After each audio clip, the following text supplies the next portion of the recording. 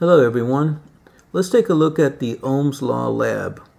And we're going to start off with procedure number 1. Here we have a circuit that we need to measure the current on.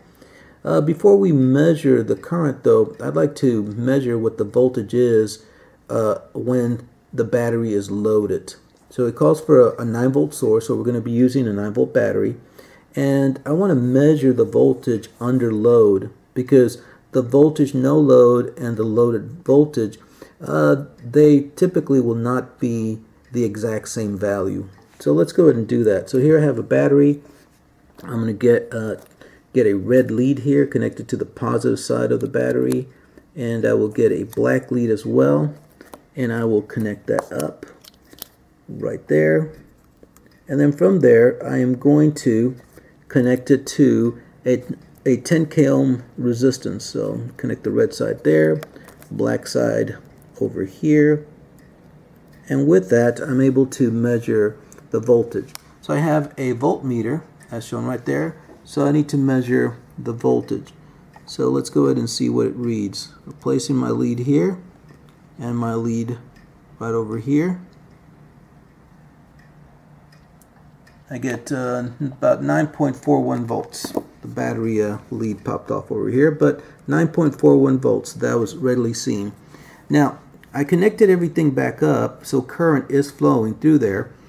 And now to measure current. Well, to measure current, don't forget that on your meter, you need to set it up to measure current. You can see right here that this lead is for volts, ohms, and for frequency. I need to pop that out and plug it into the milliamp insert right there. And then on the range setting, I need to go ahead and go to milliamps but DC, and that's over here in this area, at least on this particular meter. And you can see that it has an A then with a solid line and then 3 dashed lines underneath, but that is for DC as opposed to this one, which it has a sine wave, which is for AC. And since I don't actually know the amount of current that we're going to be sampling right now, I anticipate though that if I had 9 volts and 10k, well, that the actual reading is going to be fairly low, that it's actually going to be less than 2 milliamps. So I'm going to set it there initially. Now what I need to do here is I need to break the circuit, and what I'm going to do is I'm going to open it right here. So from the positive, it's going to flow right here, and right at this instance right here, right at that point, I open it up. So now I have 2 points formed, and I will connect the positive lead of the ammeter, connect it there, and don't forget that the current flows through the meter, okay, and comes out the black lead, and the black lead is going to be where the other point is. And you can see on the screen that I get 0.943 milliamps. Now the thing is, when you look at the setting, it's in the 2 milliamp range setting. So that means that whatever you see on the screen is going to be in milliamps. Again, you're in 2 milliamp range. So therefore, that's going to be in milliamps. So it's 0.943 milliamps. So I guess you can go ahead and put it to the proper prefix, which would be 943 microamps. So that's what the current is.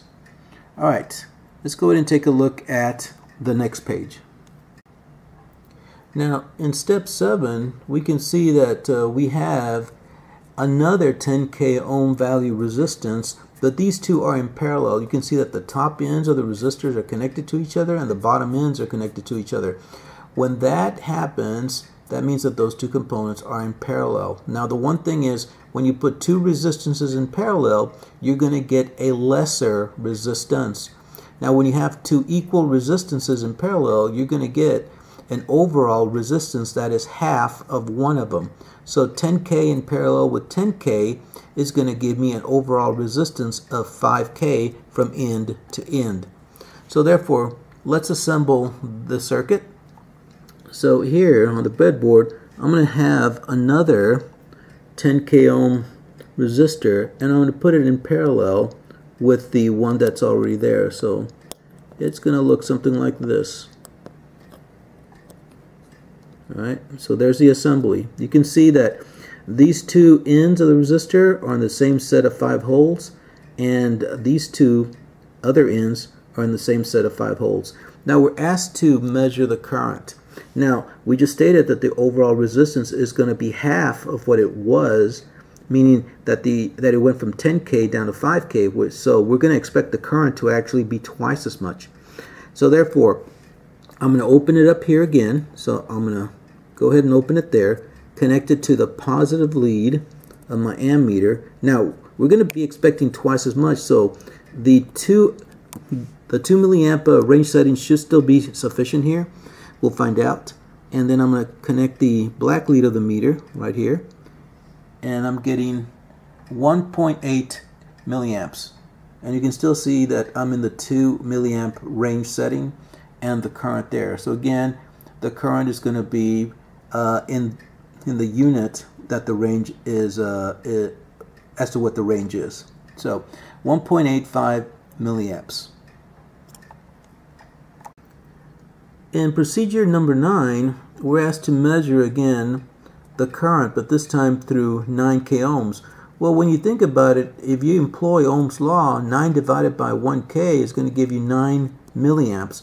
So on the meter here, we definitely need to put it to a higher range setting. So we need to definitely drop it down to, or up to, I should say, to 20 milliamps, because it needs to be able to handle at least the 10 that we anticipate in the circuit here.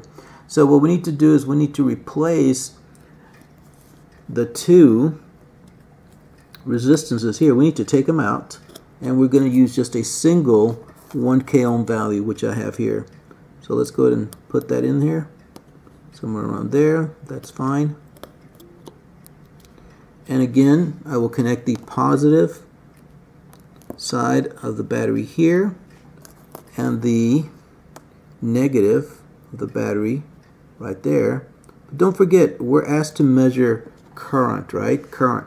So what I'm going to do is I'm going to open the circuit right here, and I'm going to connect this to the positive. Again, current's going to flow out of the positive of the battery, go around, go into the meter, go through the meter, and come out the black lead and continue on its way. So in a sense, the circuit should operate exactly as it did before.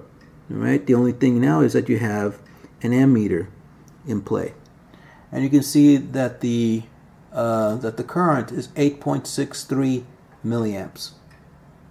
All right, and that is it. That's the end of the examples. Thank you all very much.